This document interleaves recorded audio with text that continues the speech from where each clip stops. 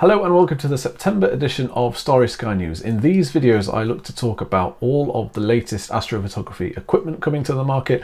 I talk about good astrophotography targets in the Northern Hemisphere that you can photograph this coming month, and along with anything else in between that I fancy talking about as well. So my name is Nick, let's jump right into it with the latest astrophotography equipment. I've got two really great bits of equipment to talk about this month. I'm very excited. So the first one is the Optolong L Ultimate dual narrowband filter. Now, a lot of you will know about this already, or a lot of you will already be familiar with the Optolong L Enhance and the Optolong L Extreme. They're both filters that I already own, and I think they are absolutely brilliant for isolating the right wavelengths for emission nebulae. Optolong have now gone one step further, and they have created a filter that is going to have 3 nanometer band passes at hydrogen alpha and oxygen 3. So that's the red and blue part of the visible light spectrum. This is really going to isolate those emission nebulae wavelengths for 3 nanometer band passes. I think that's pretty astonishing, and it will also block out all of the light pollution, so you'll be presented with a much darker sky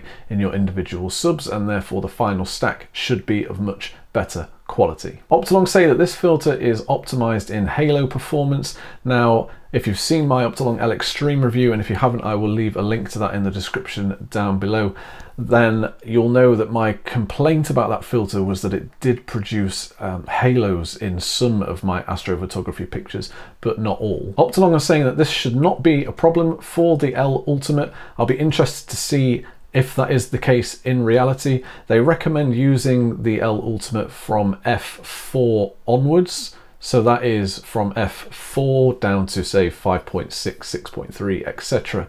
Anything above 3.8, and they say you might start to see halos. So those faster systems may produce halos on the brighter stars. I really do hope that that is true, but only time will tell. As of recording, the Optolong L Ultimate is only available as a 2-inch mounted filter and is currently priced at 349 of your finest English pounds. However, if you order it from First Light Optics before midnight on the 20th of September, then you can save £40, and I think that is not to be sniffed at, so go and check that out. I will leave a link to that in the description down below. Shipping is expected to start from mid to late September. Best of luck. If you're ordering one, let me know what you think in the comments down below. All right, the next one is a big one. ZWO have announced a new DSO cooled camera. That's Deep Sky Object cooled camera. And that is the ASI 461mm Pro, the MM being a mono camera, of course. All right, let me hit you with some numbers. It has the Sony IMX 461 3.4 inch sensor. That's 44mm by 33mm sensor with a resolution of 11656 by 8750. It has 100 megapixels, 256 meg of DDR3 RAM buffer, 16-bit ADC. Whew. That was a lot to get out. It also has no amp glow, much like my own 533. No amp glow is fantastic, and ZWO are also boasting that it will have very low read noise and 0 visible fixed pattern noise. At time of recording, ZWO's website says it may be ready for shipping from late September. Only time will tell, of course, and it is available to you at the low price of $14,800. Yeah, put me down for 2. Or maybe it's so overpriced because they're finally going to include a power supply with each camera. Let's just have a look. Oh, no, they're not going to do that either. I jest, of course. This camera sounds absolutely insane. I will never be able to afford to own one, but that's okay. It's not aimed at me. It's aimed at professionals with, you know, tens of thousands of pounds worth of astrophotography equipment sitting in a remote observatory somewhere. It sounds amazing. It looks incredible. Good luck to anyone who is buying one. I hope you enjoy it. All right, moving on to James Webb Space Telescope news. That's right, you can't get through a Starry Sky News edition without talking about James Webb Space Telescope at the minute.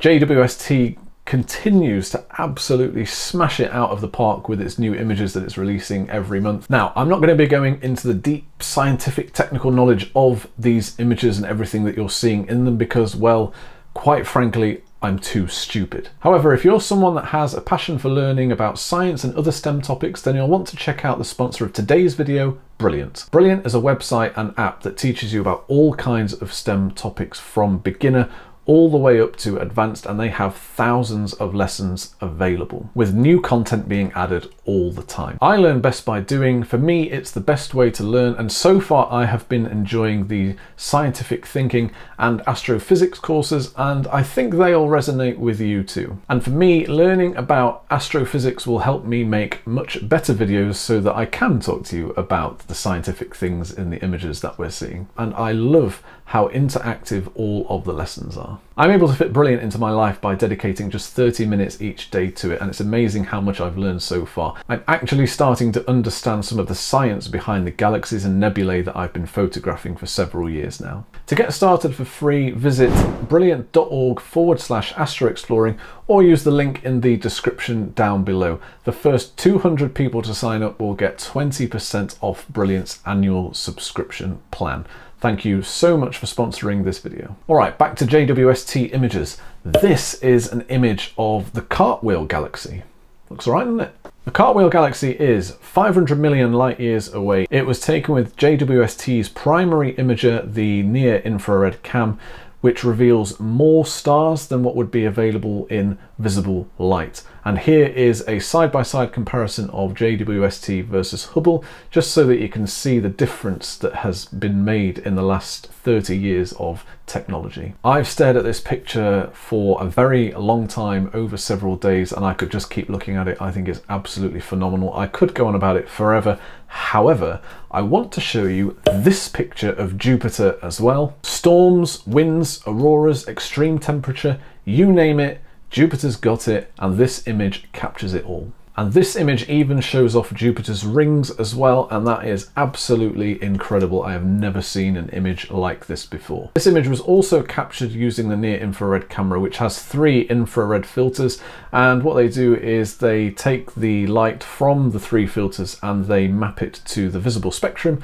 for our viewing pleasure. And they do that for all of the images because obviously our eyes can't see infrared light. All right, moving on to my top 3 astrophotography targets for September in the Northern Hemisphere. As usual, I have picked these based on them being available to any focal length, whether you're using a small camera lens on a star tracker or just a static tripod, all the way up to a big fancy telescope on a tracking mount like you see in my videos. The first one is the Heart Nebula IC 1805. It's a target I return to year after year. September is a great time to start imaging the Heart Nebula, not forgetting the Fishhead Nebula at the bottom, of course, which I think makes this target look like something else, but we'll leave that up to your imagination. And if you have the right setup, you can also fit the next target into the field of view, which is the Sol Nebula. The Heart and Sol Nebula go really well together. If you're using something like a full frame camera and a William Optics Red Cat or a Samyang 135mm lens, something along those lines, then you can get both targets in the same field of view and they look absolutely stunning together. Or of course, if you've got a longer focal length, you could just do it as a mosaic instead.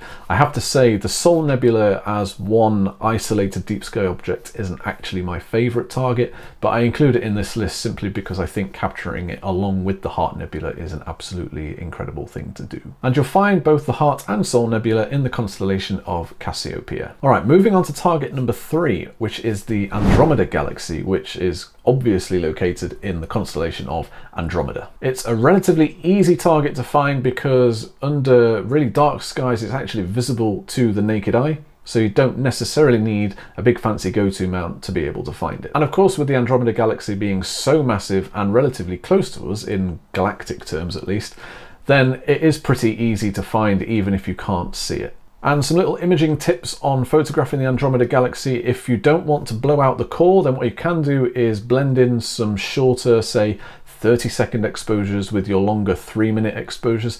That will give you a nice composition of not blowing out the core in the center, but also having your longer exposures to capture the really fine detail in the dust lanes on the outer edges of the galaxy. Or you could also isolate the core in a post-processing program such as Photoshop and create a layer mask so that you can just apply some curve stretches to the rest of the galaxy and leave the core alone, and then you're not going to blow it out. And finally, let's check in for the weather for this month.